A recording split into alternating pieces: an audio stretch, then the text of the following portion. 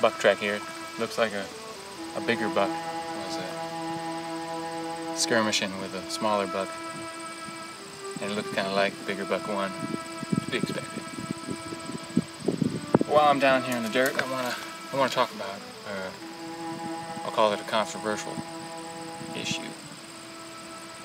I'll start off by saying it was one that I used to subscribe to. See, I used to subscribe to the notion of climate change. I couldn't really debunk it scripturally, not fully. And so I was one that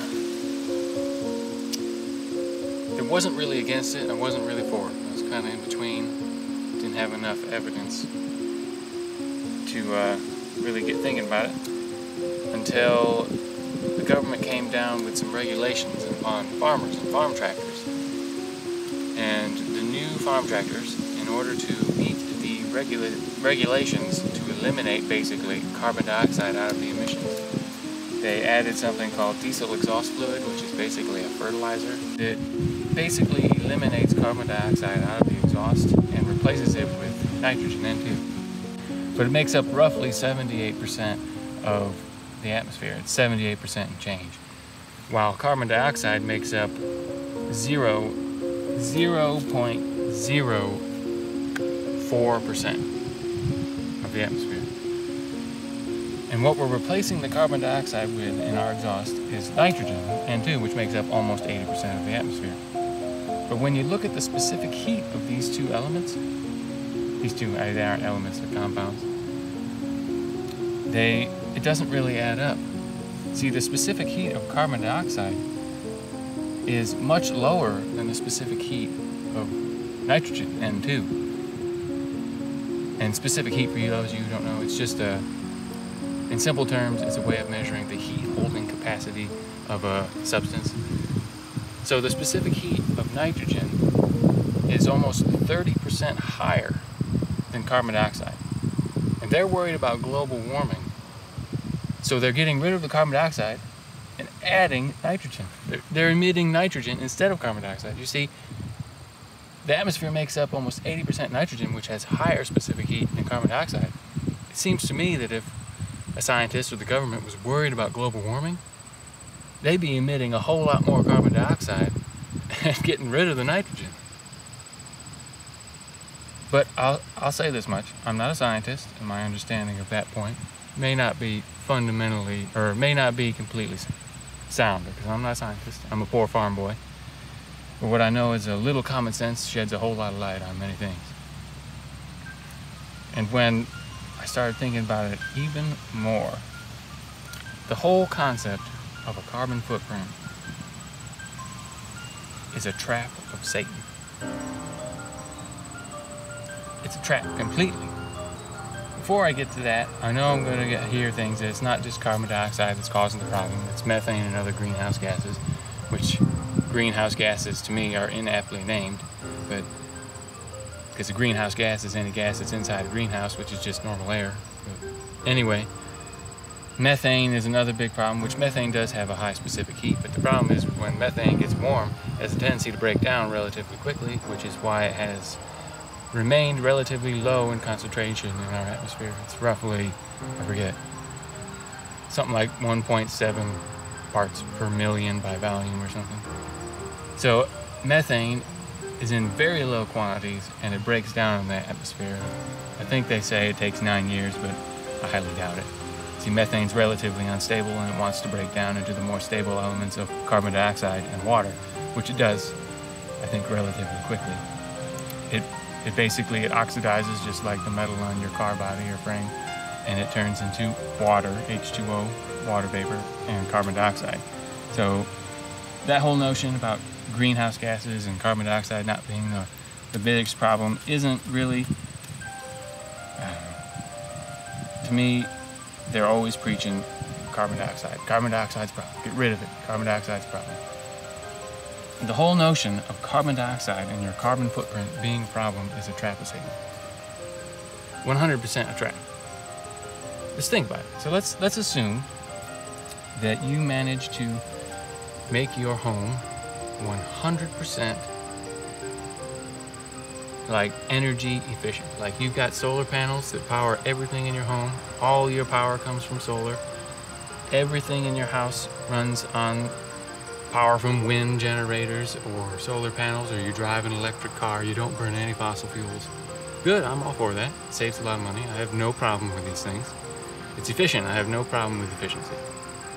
So let's just assume you do this and you manage to get carbon footprint neutral on that grounds. Well, then you realize the food you eat comes from a farmer who drives a diesel tractor, and you can't have that. So you got to find a way to either bring out the horsepower from good old-fashioned horses, or do it the old-fashioned way in your own garden with a hoe and manually weed everything. And let's just assume you manage to get all your food grown without any fossil fuels. Let's just assume you can do that, which I'm not opposed to doing that either. I have nothing against people who want to grow their own food.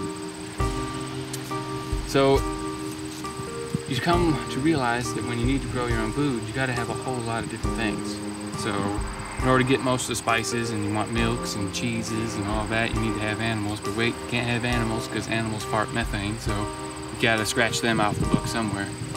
And then you come back to the notion of every other tool you use is probably, it's like a plastic, or it took some type of fossil fuel energy in order to make it. But let's just assume you can get rid of all that and go 100% fossil fuel free, no carbon footprint. Let's just assume you can do that, which, once again, I'm not entirely against. You soon realize that by eating the food you grow in that garden that's 100% carbon footprint free, that by eating it, you start farting out methane, that you can't eat it. Suddenly, you can't eat the food that was grown the right way because you fart out pollutants. Well, then you come to the conclusion that, wait, if it's coming out my butt, it's probably coming out my nostrils. Every breath you take, every breath emits pollutants, carbon dioxide. You cannot breathe without emitting this. Not even in the slightest. You can't take a shallow breath or a deep breath.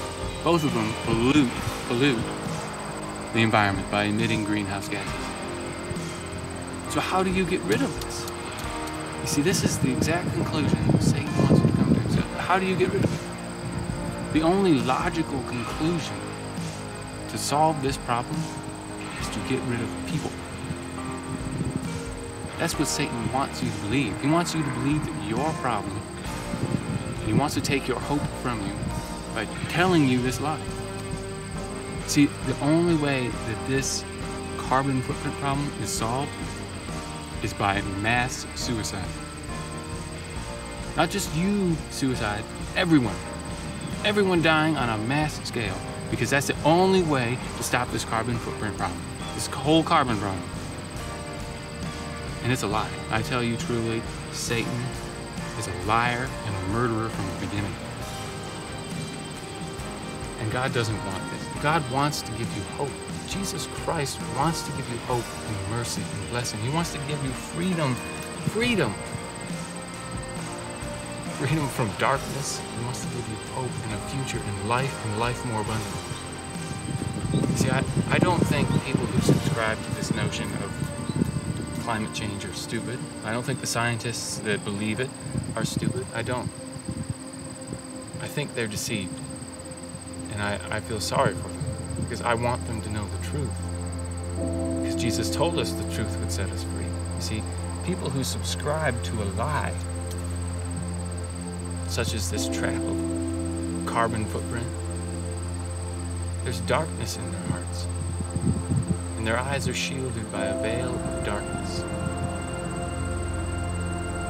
And I feel bad for them. I want them to know the light. Jesus, the way, the truth, and the light.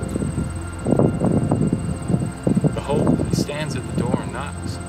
And anyone who opens the door to him will dine with him, and Jesus will dine.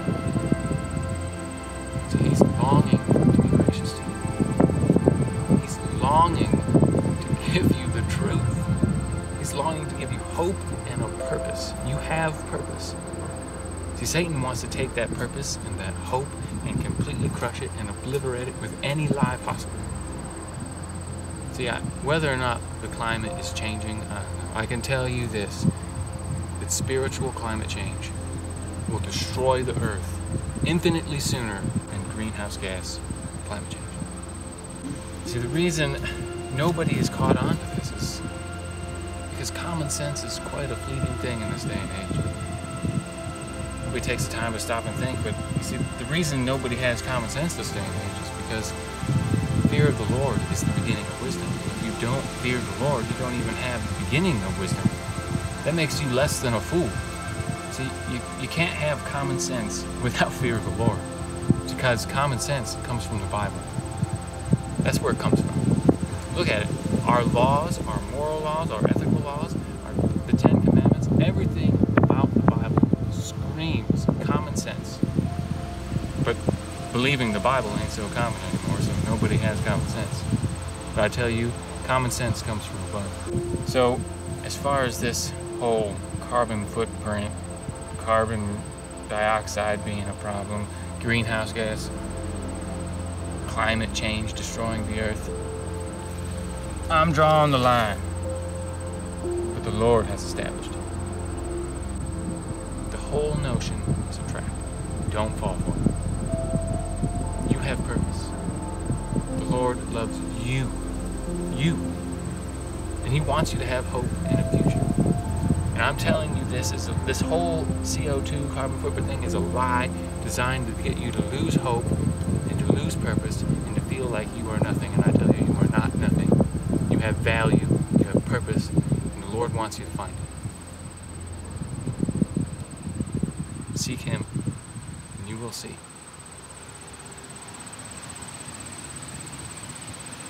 Let's go hunting.